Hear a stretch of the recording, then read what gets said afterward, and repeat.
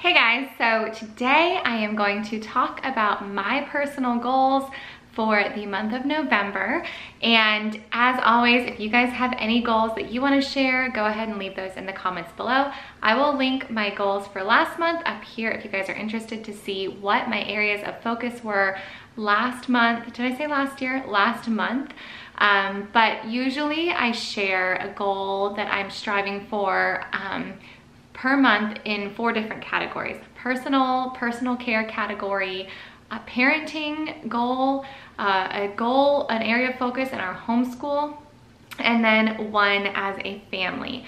And if we don't have one in a particular category, I won't say one that month, but I usually do have things that I notice throughout the month prior that I'm like, maybe we should really take some time to focus on that as a family, or maybe I should take some time to focus. And these are not, again, I like to give this disclaimer every few months if somebody is new here. These are not to add pressure to myself. These are actually relieving to me because it helps me narrow down just one area of focus instead of trying to be like an amazing mom all around or trying to like balance a million things personally. It helps me to just be selective and focus on one thing and say everything else can wait until next month. So there's that disclaimer. I'm not striving for perfection.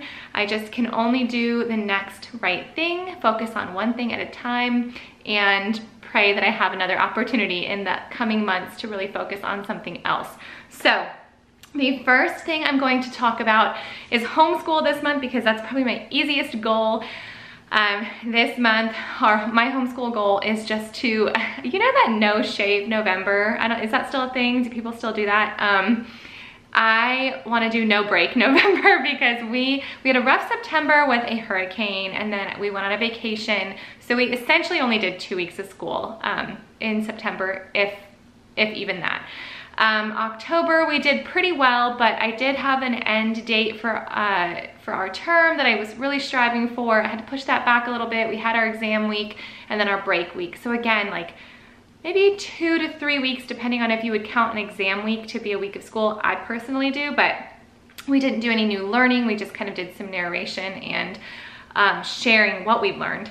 So I want to focus on November. Now we're going back to school the first week of November. That'll be our first week back after our exam week and then our week off. And so, well, actually that's the week you're gonna be seeing this video. So my goal is to do, you know, all November with no break other than Thanksgiving and the day after.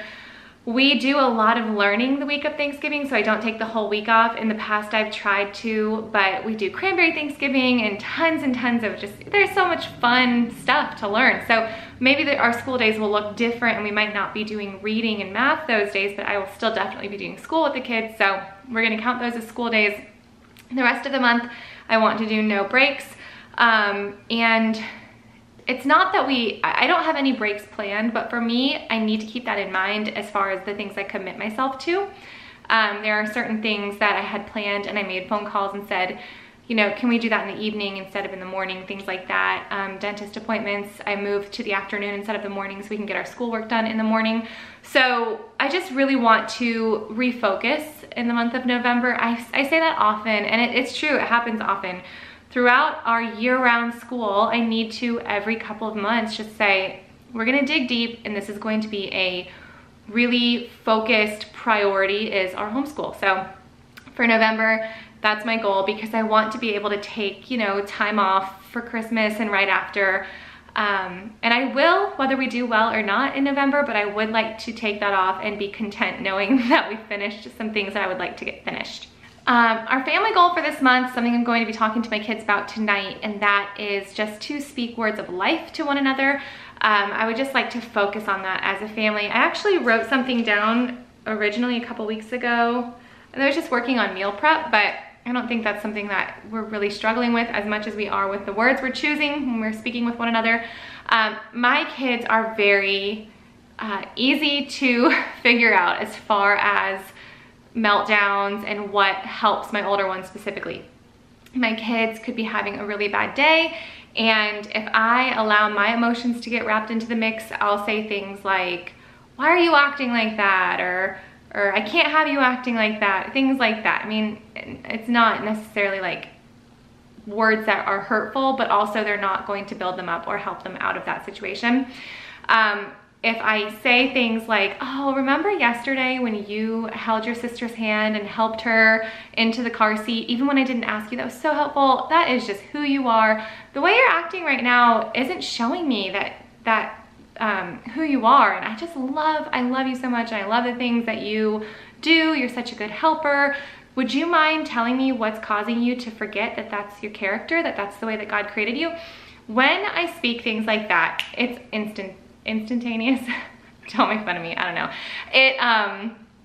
It's like an instant shift, and they are able to communicate clearly. It's like they know, just kind of like how we are, veering off topic here, how we are with the Lord. When we're reminded that we are righteous, we're redeemed, he sees us as a masterpiece.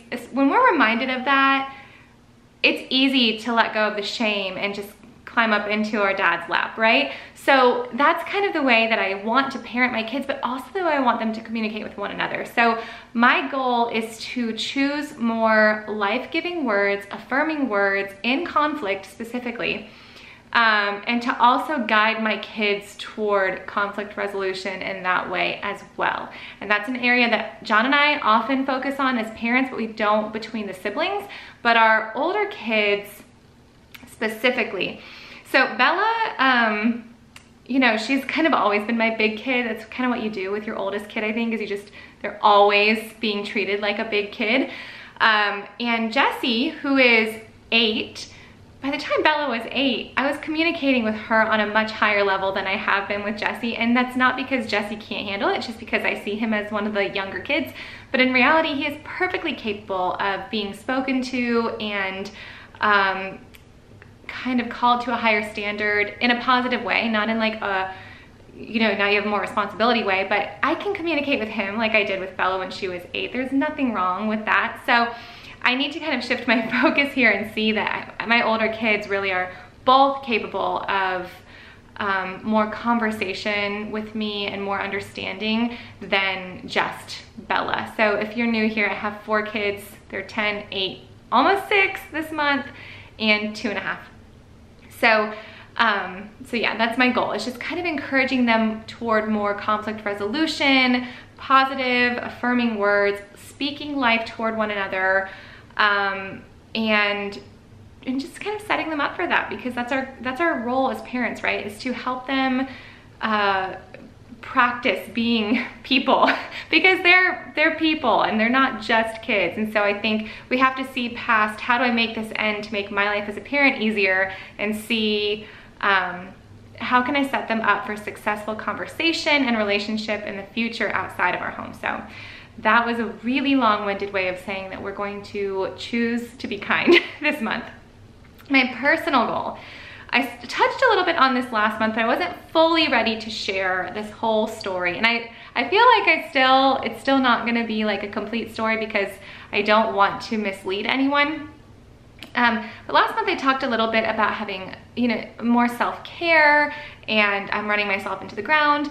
Last month I had just found out that I had an official endometriosis diagnosis, and I didn't really share much. I shared a little bit on Instagram, dipped my toes in the water as far as like how much I'm willing to share. Sometimes I'll share stuff there to kind of feel it out, because it's hard. I mean, it's hard to open yourself up online to 13,000 strangers essentially, but I don't really feel like you guys are strangers. Anyway, because of that, I just knew that I had allowed that to go on for way too long, and I didn't make the appointments for myself. I didn't put my own health as a priority, and I felt that in many facets of my life, many areas of my life, with relationships, with time alone, with my work schedule, with my health, everything. I just was not, of course there's a plane right now. All right, I was not taking care of myself. And so I just wanted to kind of gauge, like, what do I need? What are my needs? How can I advocate for myself while also still being the primary caretaker of myself and for other people, and wanting in love to help my husband? So that being said, I have had the right appointments. I have spoken to the right people. I have all my options on the table. We're pretty sure we don't want more kids, but the options available are a little overwhelming for me right now, to be honest. So I'm going currently the holistic route.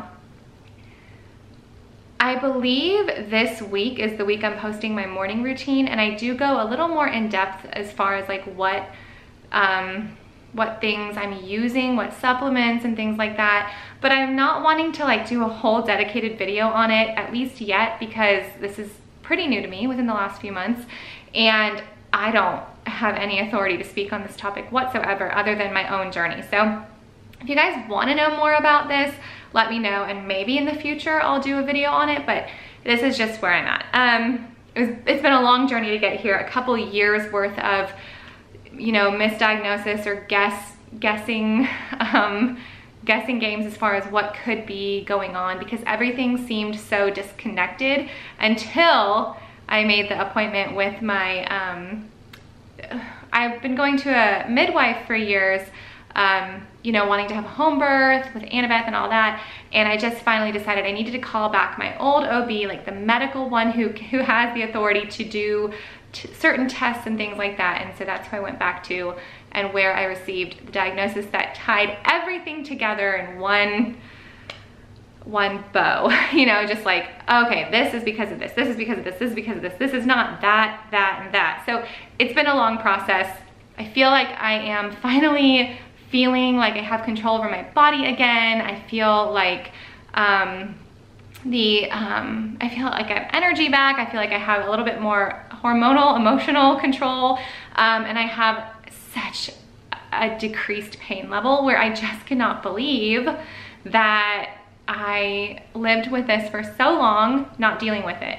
And to be honest, you know what it took? It took going to a retreat with my husband, even after I had heard this diagnosis, still not putting myself as a priority. I went on a church retreat with my husband, and one of the days I had to miss the first 2 hours because I literally was crawling on the floor in pain from the time I woke up, like every now and then like gripping onto something and shrieking. And because typically that pain level for me would be in the morning, he was at work and would never see it, and I never would. And, you know, it's kind of like when you deal with it and then the pain goes away, you're like, oh, what a relief. Like, I don't have to deal with that for 3 or 4 more weeks now. And so I just was never like aware of how intense it seemed or how bad it was until he witnessed it and was like, this is not good. Like, you need to take this seriously. And so thank God for that moment, even though it was horrible and painful. So that being said, that just happened a few weeks ago. My goal for the month of November is to just be consistent with these supplements, consistent with these, you know, with my nutrition, consistent with the things that I know are supposed to help, because the next option is something I'm willing to try, but I'd really rather not. And so if there's a way to avoid certain things, I want to, under medical supervision, of course, but I won't know unless I take it seriously and unless I am consistent. And so I put all my little supplements and everything out in the same spot in my kitchen, which you guys will see on my morning routine video.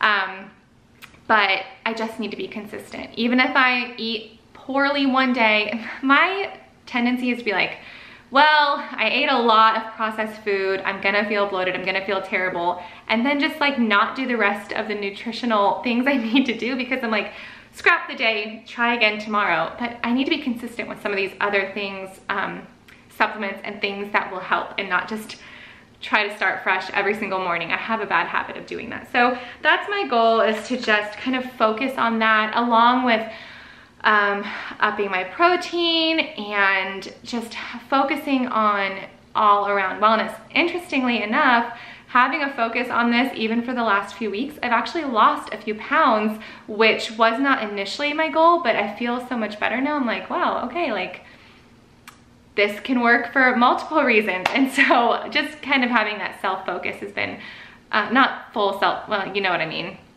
It's been really helpful and been very beneficial in multiple areas, beyond just this endometriosis diagnosis that I'm now going to be working with. And then my parenting goal is a simple one, but not so simple, and that is just to see the day through my kids' eyes.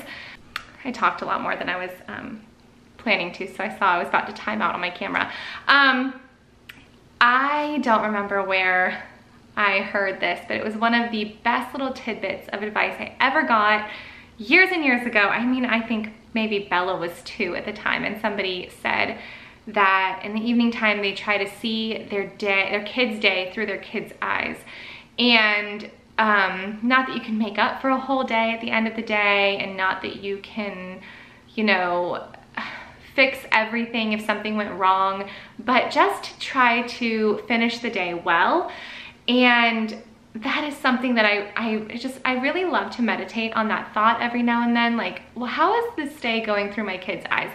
Oftentimes it has the opposite effect. Sometimes, you know, I think I need to see the day through my kids' eyes because I'm such a terrible mom, they've had such a terrible day, and I need to just save the day. Sometimes though, it's like, no, my kids had a really good day, and it's letting myself off the hook, and then I enjoy our evening routine or our evening things a little more than I maybe would have otherwise.